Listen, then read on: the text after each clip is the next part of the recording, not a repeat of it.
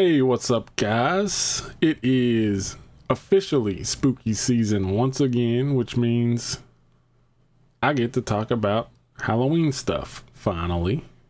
And since September hit, I have been watching a ton of Halloween specials, Halloween episodes of all my favorite TV shows. And one of those is a personal favorite from Are You Afraid of the Dark? And it is called The Tale of the Twisted Claw. This is the only Halloween episode they ever made for the series. I think technically they did like a special 2-episode Cutter's Treasure, something like that. From Nickelodeon Video, Are You Afraid of the Dark? The Tale of Cutter's Treasure.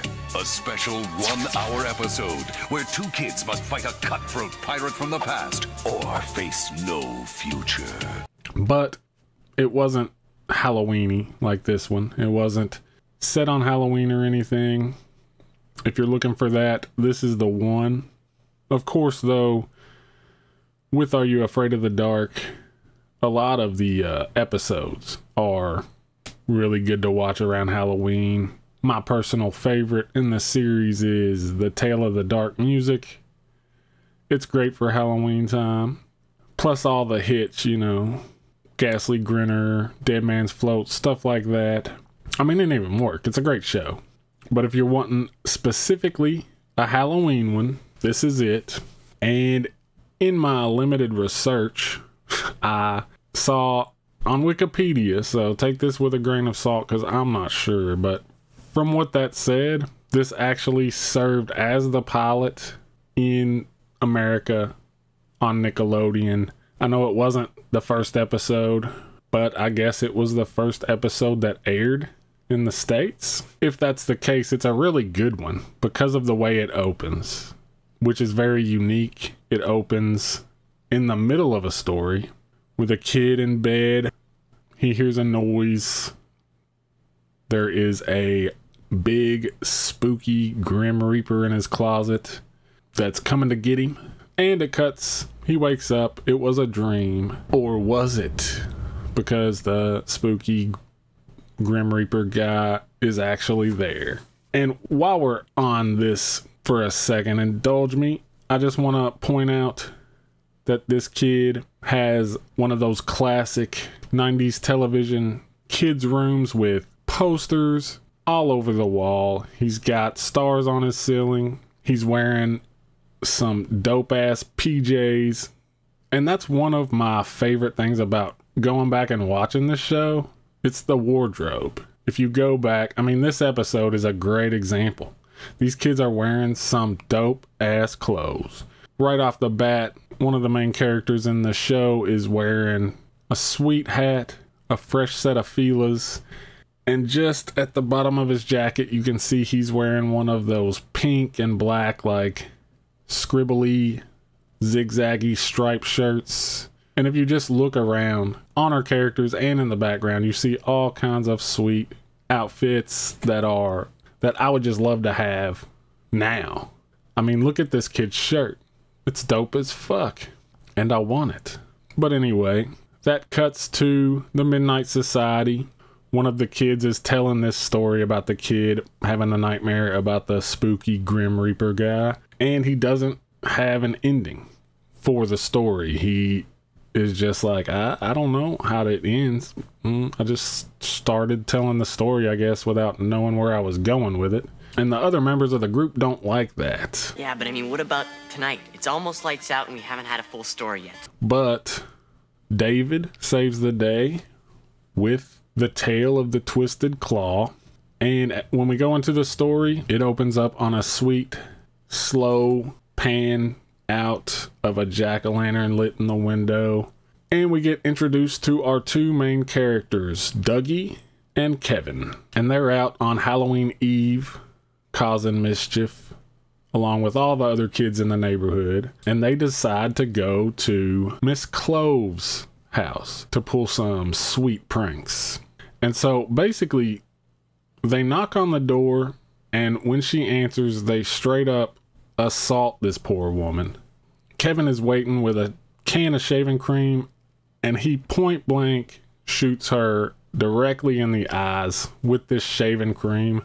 If she hadn't been wearing glasses, she probably would have been in a world of hurt. And I don't think these kids counted on her wearing glasses. I don't think they gave a fuck, especially Kevin.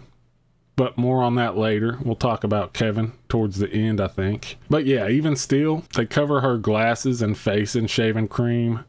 She trips and knocks over a vase. They're extremely lucky that she didn't like fall and break a hip or bust her head on the nightstand and just die. But they cause her to break her vase. They run off. She kind of comes to the door and slowly goes from anger to maniacal laughing.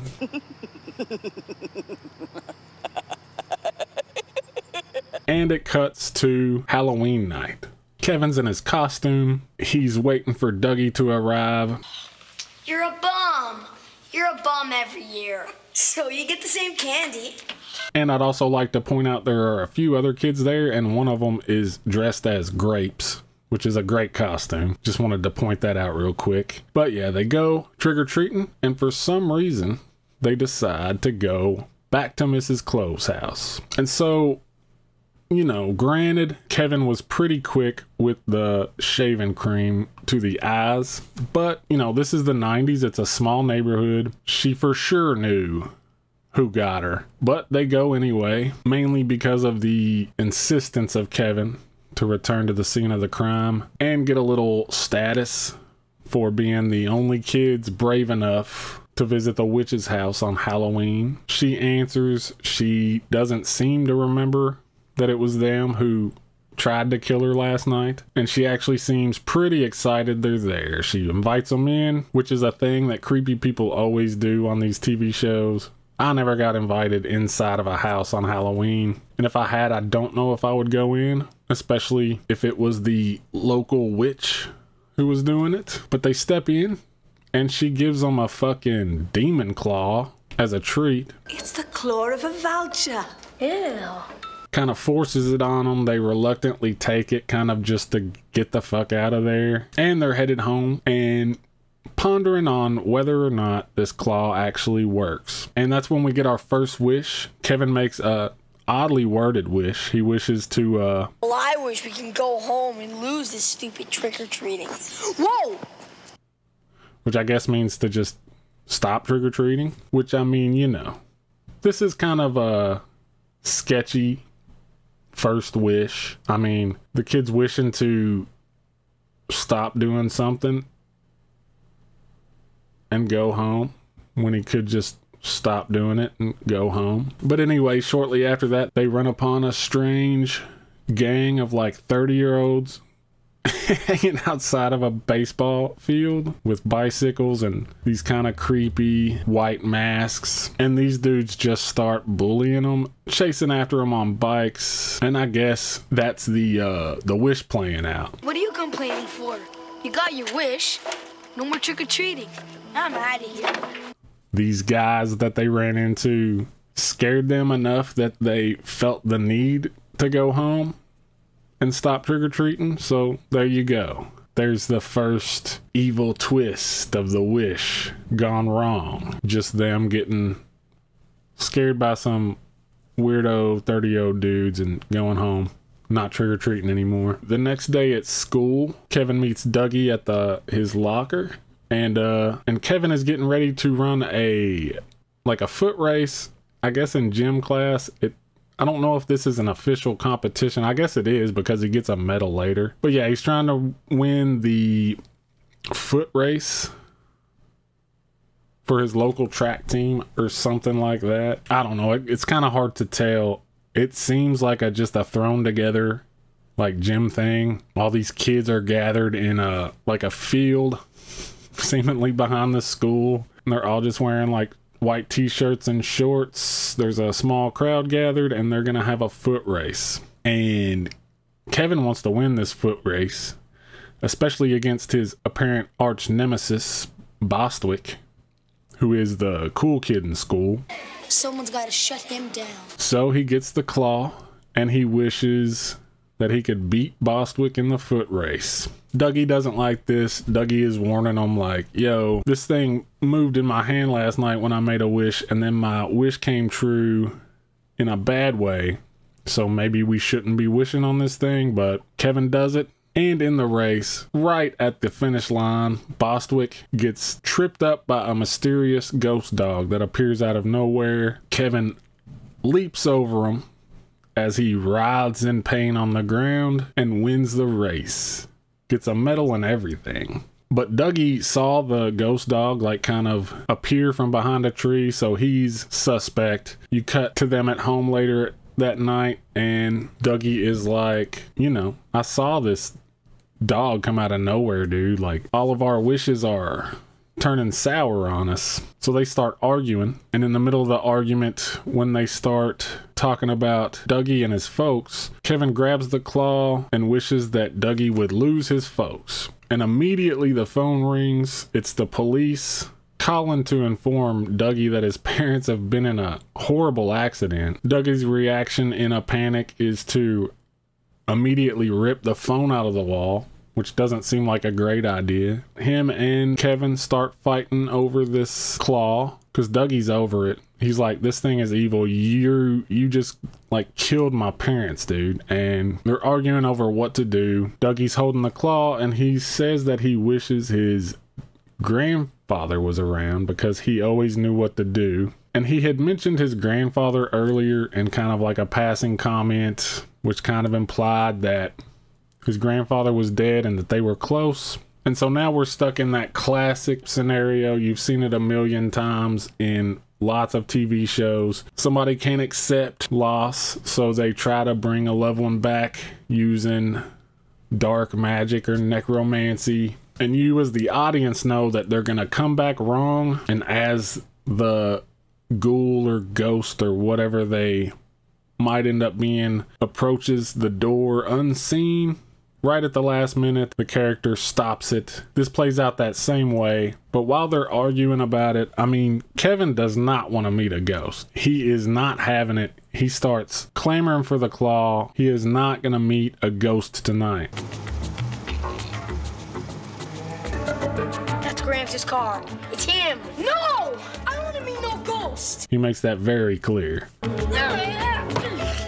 got one wish left and I ain't meeting no ghost. And so as the rotten corpse of the grandpa approaches the door, Dougie finally gets the claw and he pulls a Wishmaster, which this episode predates Wishmaster, but he makes the ultimate reverse Uno wish, which is, I wish we never broke the vase in the first place. And so, you know, that means they never broke the vase, they never pissed off Miss Clove, she never gave them the claw, problem solved, slate's clean. But right before we cut out, the doorbell still rings. They answer the door. It's the vase with a note in it that says trick or treat. I think the big takeaway from this episode is that Kevin sucks. He is a psychopath. He's the one who sprays Miss Clove directly in the eyes with shaving cream. When they go back, he kind of intimidates Dougie to come to the door with him. We can tell everybody that we were the only ones brave enough to go to the witch's house on Halloween. Or I could say that you were too scared and I had to run home to mommy. When he makes this wish for the race, this kid Bostwick, before the race, we see him like wish Kevin good luck. Good luck, Kev. Well, let's do it. Yeah. And Kevin is just like, whatever, man, you're my enemy. We're about to race. Fuck you. And when the kid trips and shatters his leg, Kevin is like, oh no, I'm sure I didn't fucking just destroy this kid's leg. I'm sure it was just coincidence, right? And then the big final straw, he kills Dougie's parents. And poor Dougie is burdened with being his friend. And yeah, I kind of feel bad for Dougie. But this is a great episode of Are You Afraid of the Dark in general. It's also a decent Halloween episode. I mean, as far as a rating goes, I'll give it 4 stars. This is up there with the best of them in my opinion, just as an an Are You Afraid of the Dark episode. On the Halloween scale, I mean, it opens up strong. Once you get into the actual story, it opens on a jack-o'-lantern in a window. That's great. It ends with the note that says trick or treat, reminding you that it's a Halloween episode. And for the first, I'd say like 5 or 10 minutes, we're following Dougie and Kevin in that classic setting of the suburbs at night, kind of isolated, dark, spooky, trick-or-treating, pulling sweet pranks. But the middle section is kind of lacking. It starts to, it pulls away from the Halloween setting. Maybe it would have been better if all this could have been facilitated in Halloween night so that we kept that aesthetic through the whole episode. But for what it is, I think they distributed the elements pretty decently to where you leave feeling Halloweeny. So I'll give it like, I don't know, 20 pumpkins on the Halloween rating scale. But yeah, great episode. I highly recommend it if you're looking for Halloween fodder. But yeah, that's it. Are You Afraid of the Dark's The Tale of the Twisted Claw. Hope you enjoyed it. Thanks for watching, and until next time.